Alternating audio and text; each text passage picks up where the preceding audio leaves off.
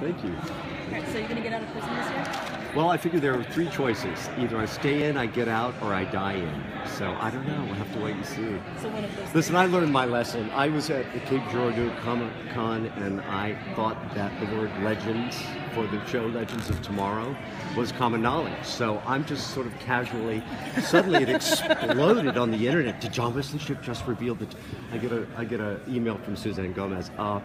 John, because they've handled it so brilliantly, Ben Brown and publicity people. I'm like, oh my God! I thought everybody knew we were talking about it on the set. So I'm not saying anything. Well, what do you know? What can you? They give you any sort of hint as to what's going on with your character?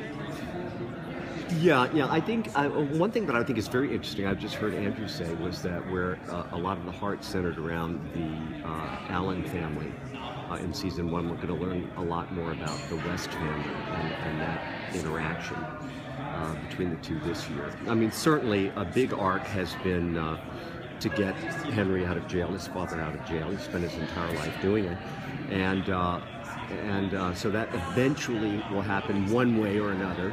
You know, and then what happens to the relationships? You know, then what decisions does Henry make? What does that do to the? I mean, the Barry-Henry relationship has been very contained. We saw it open up a little bit when Joe came into the picture, when suddenly Barry was upset because Joe and Henry were colluding to solve crime just before I got shanked. He was suddenly no longer my only window on the world, you know, and he didn't like it. So, I'm amazed at the amount of story they're burning up, at the characters, the relationship. Every time I get a script, I'm like, every time I think you can't top yourself, you do something to surprise me. Every time I think there's no other way to write this father-son scene, you pull out a new way, you know, so I'm as excited as you are to find out. I just hope I don't get a script where it says he drops the ice cream cone. What? That's why. Dawson's Creek. I appreciate that. Cool. Boom. I mean, why do you think the relationship between Barry and his two dads is so successful? And what's it like for you guys, to play it on the Those are two great questions, and I'll say one thing. It was really.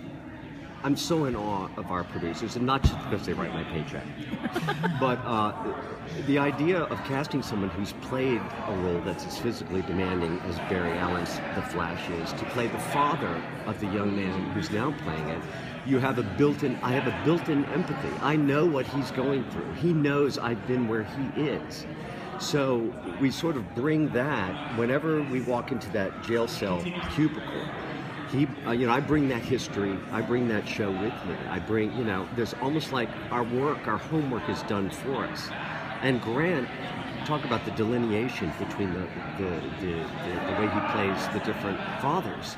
I mean, when he is with me, the content is a lot the same, isn't it? When he's with Joe and when he's with Henry. But Henry raised him from birth to age 10. So he comes to me almost as a child. I mean, the moment in the Trickster episode when he takes the cowl off, they freeze framed it on Facebook, on social media, and there's a look in his eye like he's 10 years old. Then he plays a very similar scene with Joe, who took him from 10 years into young adulthood, and it's qualitatively different. And that's the sign of a really smart actor. I've been so admired the choices. One reason that it works is because I haven't seen a false moment from Grant. So it's a pleasure to just show up and say the words, you know. questions. I mean, as far as Henry, who would you love to share scenes with? You know, the rest of the cast. I was thrilled to get into Star Labs, albeit briefly.